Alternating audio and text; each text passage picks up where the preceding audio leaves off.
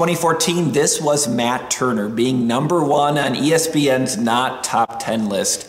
It was a horrible situation where someone kicked a long shot far away and Turner let in an own goal in a way that you usually only see 6-year-olds go. This was his humiliating moment, and of course, it's on YouTube, so you can watch it again and again and again. And Matt Turner, trying to be a keeper, really didn't have much success. A walk-on in college, undrafted in Major League Soccer, he's not the person you'd expect to be manning the goal for American men's World Cup team. But he did. He got to that point. He didn't let that horrible memory define him. He didn't let all that difficulty push him away, all of the criticism. We've got all these more talented keepers. You're the guy who scored on himself in college. I mean, how ridiculous is that? He kept going.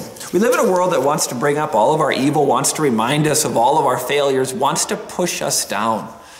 But Matt Turner is an encouraging story of the way God can bless us and preserve us, even in spite of our past. Psalm 2. Why do the nations conspire and the peoples plot in vain?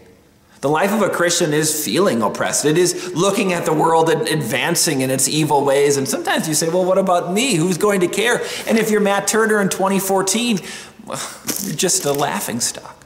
But now Matt Turner in 2022 is something entirely different by God's grace. In our lives, in our going through the motions of trying to live, and sometimes you go, well, what about me? When's it going to get better? When am I going to have the improvement I want? We're not in control.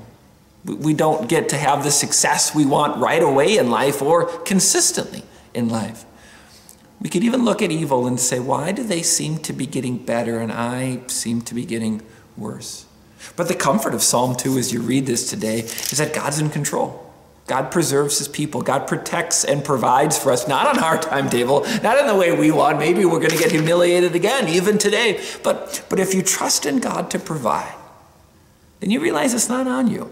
It's not on your worst moments. It's on him to take you through it. It's on him to provide through it. It's on him and his grace and mercy. He's made promises to do that. Trust those promises. May God grant you successes, whether in this life or the life